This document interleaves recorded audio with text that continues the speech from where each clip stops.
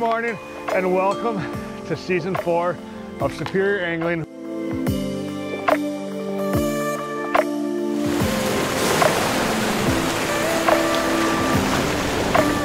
We are here on the shores of Lake Superior. Yes, I have planer boards in my hand.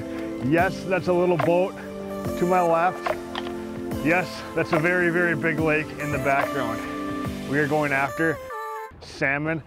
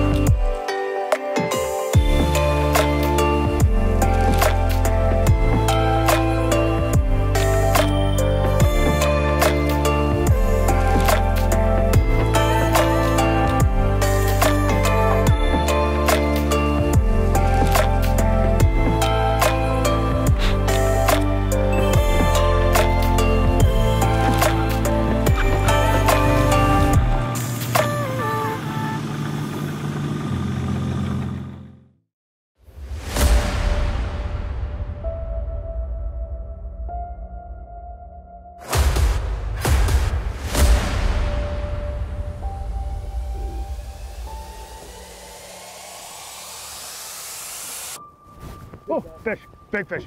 Oh my goodness.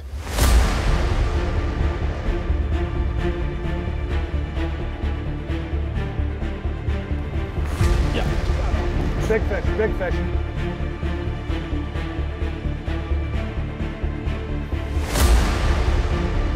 Now that's a sweet October muskie.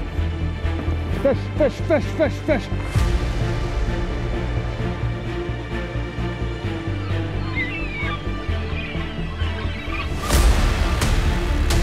That's a big Atlantic, boys.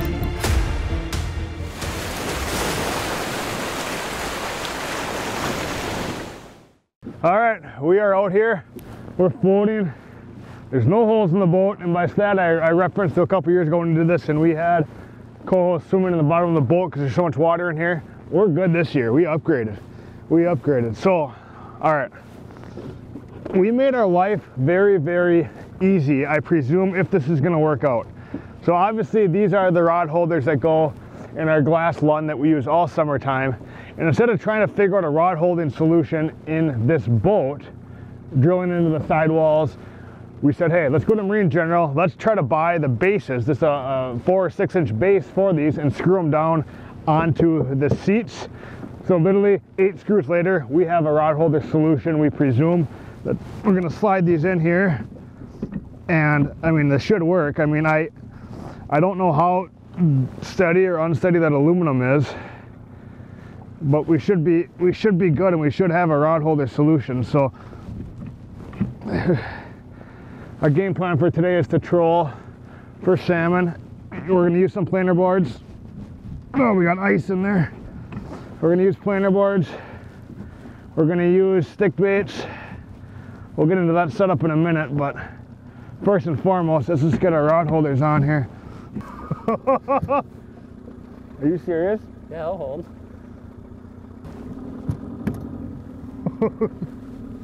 I don't know about that. All right, so what we're gonna do here is we have straight mono. Again, on a warm day like today, today's an anomaly though. Usually it's freezing cold this time of year, but we've had some crazy warm weather that makes it very, very difficult to ice fish. So, but in regards to the warm weather, we're using mono, and we're just gonna fish high in the water column. So on a typical year, every winter, there's a lot of salmon in the Duluth area right here, and little to no pressure just because all your boat landings are iced up. You can't get bigger boats out here. So unless you have a small boat like this that you can drag down the shoreline, you're not gonna be out here fishing. So luckily Kevin's got a whole array of boats in the yard that he dug out of the snowbank last night, and hey, we're out here, we're floating. But again, there's a lot of salmon, so we're gonna fish high in the water column, clear water. Typically this time when the water temps are super cold, we don't know what it is because we don't have a graph on the boat, but you know, it's 33, 34 degrees. Your fish are way up high in the water column, and it's not a technical approach typically. On a typical year, there's nothing technical about this. Get out here, throw some lines in the water, and sooner or later you're gonna have fish. So we're gonna run planer boards, we're gonna run 4 boards, straight mono, and probably start with 4 stick baits and just troll around and see what happens. So again, in front of me here is north. We have a northwest wind coming offshore. These waves that you see are rollers from 2 days ago's east wind. So we're safe. We have life jackets, we have throwables, we have rope, we have paddles. So we have all the necessary safety gear to be out here and you know, have a peace of mind. So yes, anything can always happen, but anything can happen in the summertime as well when you're, you know, 20, 30 miles out. So we're out here, we're fishing. Let's get these lines in the water and see where the day takes us.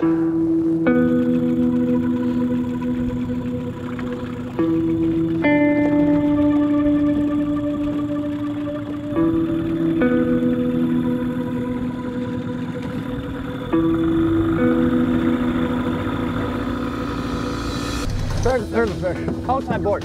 Outside. Here we go. Fish on.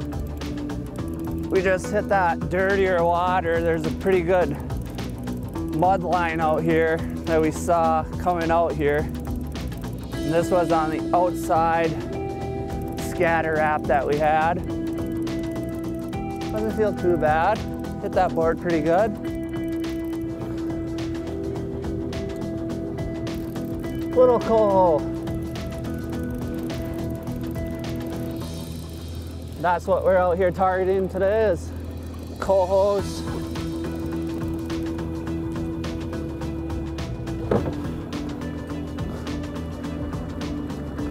Whoa.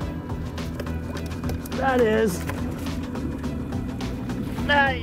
a king salmon. We're out here targeting cohos and you never know what you're gonna get. Hit that scatter wrap, orange. Nice fish. That's what we're doing today.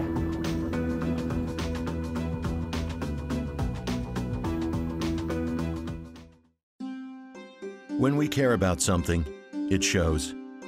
To help protect these things, call on the knowledge and experience of a local independent insurance agent that you know and trust.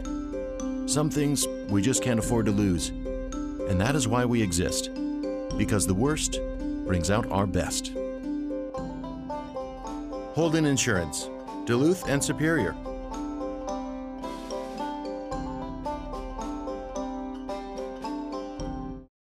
Hey everybody, it's time to go ice fishing and no place better to shop than Marine General. Ice tents, augers, fish finders and underwater cameras, rods and combos, boots, gloves, jackets and bibs. And the best prices anywhere. Marine General, London Road in Duluth. Come on into Marine General and get outdoors with us. Now through March 29th, take advantage of rebates up to $3,000 on select Lund boats from RJ Sport & Cycle located in Duluth. We sell everything from fiberglass Thais and Pro Vs, perfect for the big water and space for the family, to tillers, side consoles, pontoons, and much more. Our friendly and knowledgeable sales staff is here to answer all your questions and to help get you into your next Lund boat. Visit us in-store or online at rjsportandcycle.com today. At Eskimo, we have the tools to help you enjoy your time on the ice. If you're looking for a lighter, faster, smoother auger, check out the Pistol Bit. Weighing only 4 pounds and optimized for efficiency, the Pistol will maximize the life of your cordless drill battery, cut quickly, and easily re-drill old holes. Thanks to its stable centering point. Check out the Pistol and our full line of products at geteskimo.com. All right, we made 3 more passes through that muddy water, no fish. I have enough confidence to say that our one fish was not necessarily a fluke, but there's just not many fish in there right now. So instead of just grinding out in this area, we're gonna make a run about 7-8 miles and fish some different water. The thing about this time of year is when you get on fish, I mean, you're gonna catch a lot of them. So we just have to move and try to find where they're at. Our number one spot right here though, there is not many fish around. So we're gonna reel them in and head to a different area and hopefully it'll be better.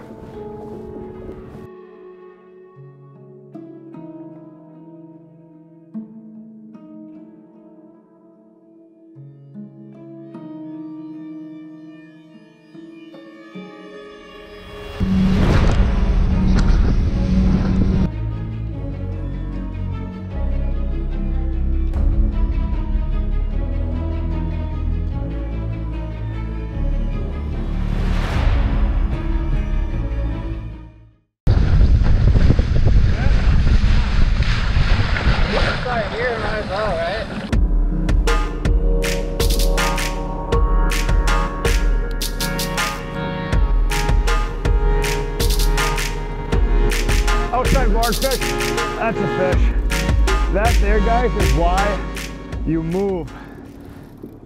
We had lines in the water for 3 minutes. That's why. I mean, it pays off time after time. Rather than beating an area to death and grinding out 2 or 3 fish, just move. Invest a half hour and move, and you're gonna get fish. And that's exactly what happened right here. That's a salmon, guys. That's what we want. That's what we're out here for. Within a minute. Come on, baby. I'm in that other line, but that's okay. Look at that. Look at that. Yes! That pays off. Within a minute, we get a coho on the jointed scatter wrap. Man, that's a good feeling to have. That's a good feeling because we were not going to have enough gas to run all the way back to where we came from and try down there again because it took a little bit to get up here, but it pays off. Look at that. That's a salmon. That's what you want this time of year. That's beautiful. I need some speed. Fish just hit this right here, right at the back of the boat. I just got hit. I was just letting this line out. Look at this fish. That's a big one. This line was 20 feet behind the boat and it got hit. I would say we found the school of these. That is wild. It pays off. It pays off just to get out here and move. And I told you, when you find the school, they're gonna be loaded. This lure was right behind the boat. That's a gorgeous coho salmon. That's what you like to see.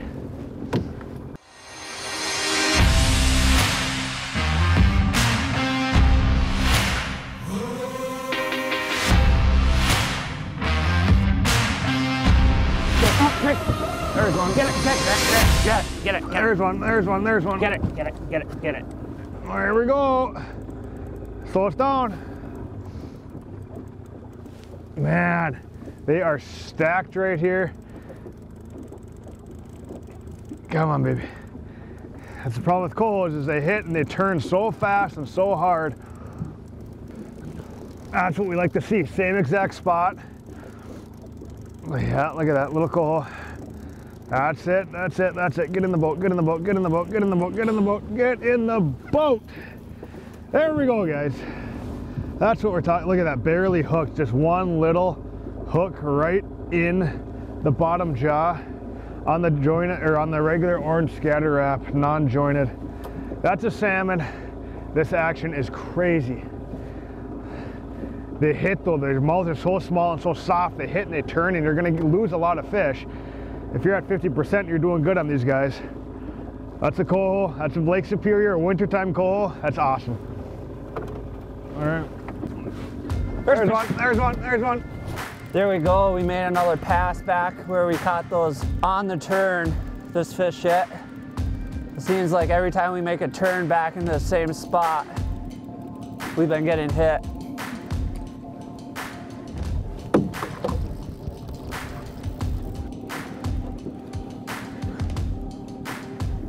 There we go, a nice Lake Superior coho salmon. Beautiful. That again hit the scatter wrap, orange. Nice fish. That fish ate it in the same exact spot that the last two I've caught are, and they're just nipping that back treble hook. You see that? Yeah. They're barely hitting it. I think that's why we've lost a couple of them. Again, that's not a bad one. A little bit smaller. I mean, they'll get bigger as you get into April, May, and June. But that's not a bad size for this time of year. You know, our salmon here aren't, our cohos aren't, you know, a good coho. Your average coho is probably 16, 17 inches in the winter time, and then come spring when you can catch them, you get some 18, 19, 20, 21s. But I mean, that's a heck of a fish. I mean, even to be out here right now in the winter time, that's 4 salmon. I don't even know, 3 or 4 now, right here in a very, very short period of time. But like I said, once you find them, just do circles. We're not putting their lines back very far now. I'm doing 50, 60 feet behind our boards just to allow us to do tighter turns, and we're not putting them very far out from the boat. I mean, as you guys saw, that one hit me right behind the boat. So they're not very boat shy. They're just super aggressive. Just get a bait in front of them this time of year, they're usually gonna hit. Outside board. Outside, got it. There we are. There we are. There we go, man. They are, I mean, this is absolutely incredible. You wanna come off? That kid's gone. Pull that line, is he there? Nothing. There's a fish on here. This school of salmon is wild.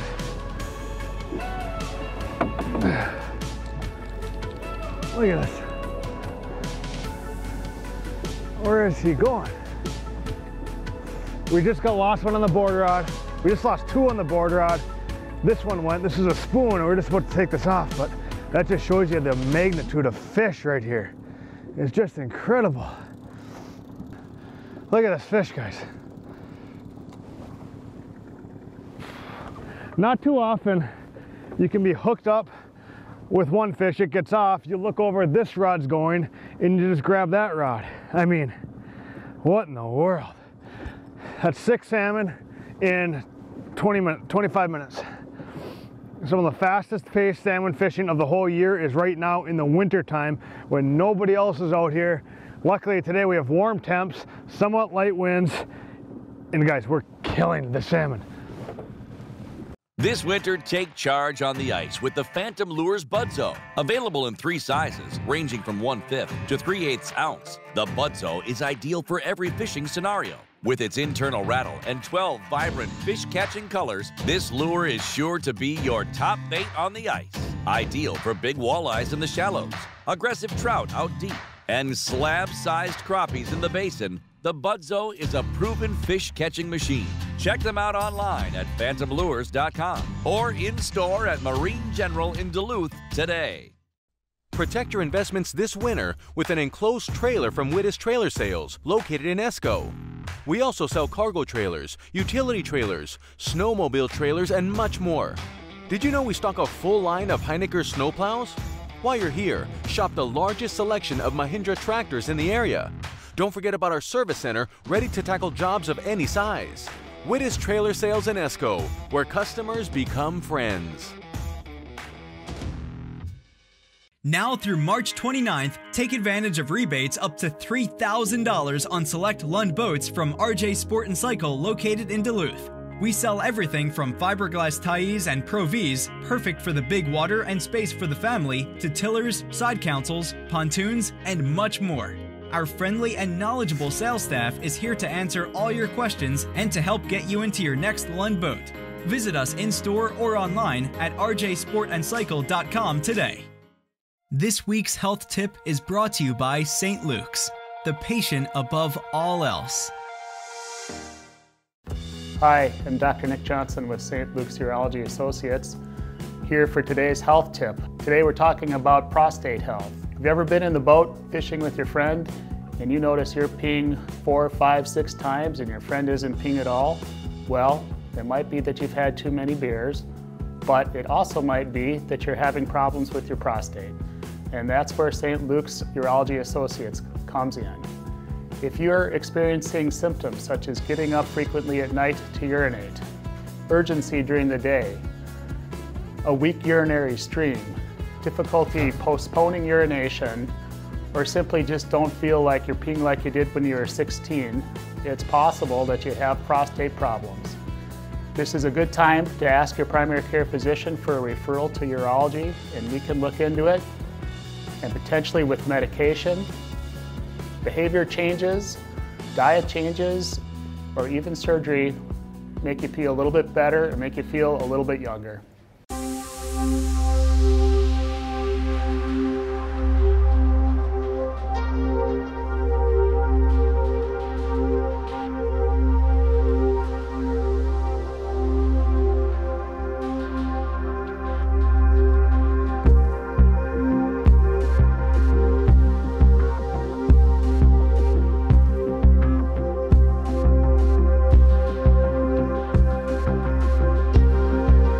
There's a fish.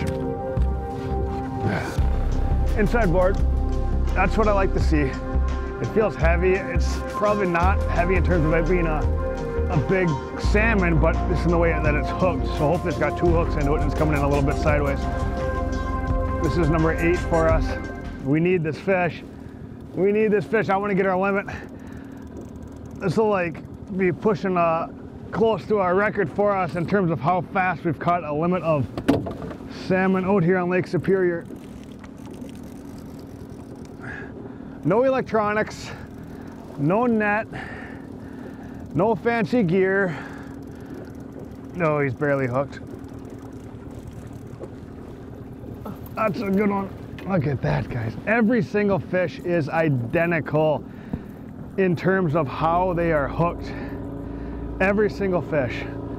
I mean, just a treble hook on the very back treble in the tip of their nose. Every single fish is the same. I don't know why they're eating like that today. They just are, and that's why we've lost so many fish. This is number 8 for us. I bet we've lost double that, maybe even more. So, I mean, and this has all been in 45 minutes. Absolutely insane fishing. It truly, truly pays to move. I'm so glad we did that move.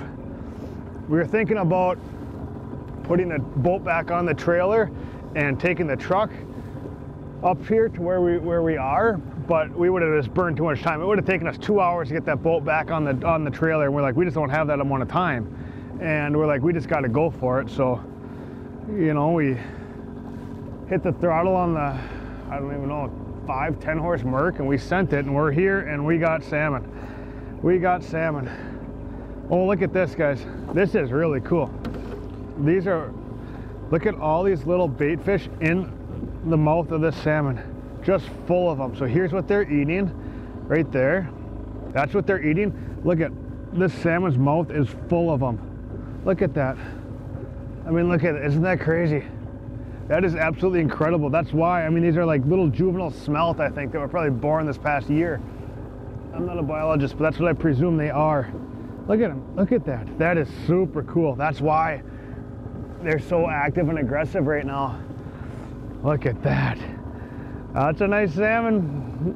I love it. I love the North Shore in the winter time. Put away the ice fishing gear for a week and come out here and just do this. Those in the lakes are just nasty with slush. Your snowmobile's getting stuck. You work so hard and you can just change it up, you know, have a change of pace and come out here and catch awesome Lake Superior salmon. That's what it's all about. It makes winter go by that much faster, and it makes us look forward to springtime. I mean, you know, we're gonna be out here in the big Lund in a few short months, but right now we are sticking it to the salmon in the small boat. We need 2 more. Are we gonna get 2 more by the time we run out of gas?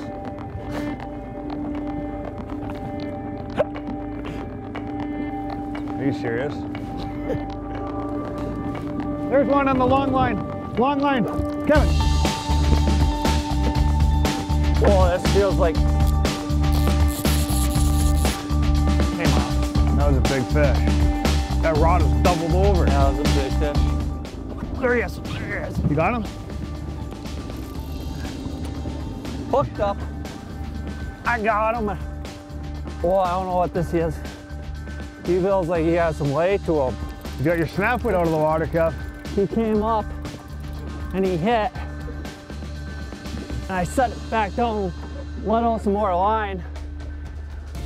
and he just came and throttled it.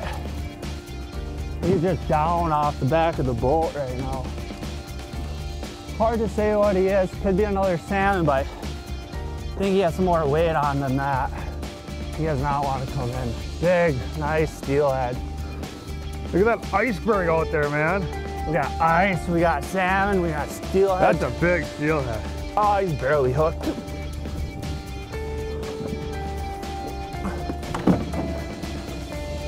Got him. That's a nice steelhead right there. Nice native Lake Superior steelhead. Wow, here's barely hooked. Be pretty diligent with this guy, hence we gotta release him. That's nice, beautiful Lake Superior steelhead right there. Yeah, it just got hit right at the back of the boat. Right at the back of the boat. It wasn't there, and I literally felt them hit it. That is wild. Guys, that just goes to show you that you don't need to get these boards far out. Right at the back of the boat. That's cool. 2 fish in one day, you feel them hit right at the back of the boat. Oh, they come off! It's like that video on Instagram with those guys dipping those cane poles in for tuna and pull them out and they come off right away. That is a fresh Lake Superior salmon. That fish was not on there. I literally felt them hit right at the back of the boat. That's number 9, and we need one more for our limit. There's one outside. There we go. This is number 10, man. This is it. This is it. This is it. Slow us down. This is it. We're gonna take our time. We're gonna stay composed, and we're gonna get this fish in the boat. This is number 10. It's actually like number 25, but it's gonna be number 10 in the boat. I'm feeling confident on it. It feels pretty heavy. Hopefully it has 2 hooks in its mouth and it's coming in sideways. There it is. That's a nice one too. It looks like it hit it pretty good. All right, I'm gonna hoist it in. Ready, set, go. That fish was not coming off, guys. That is number 10.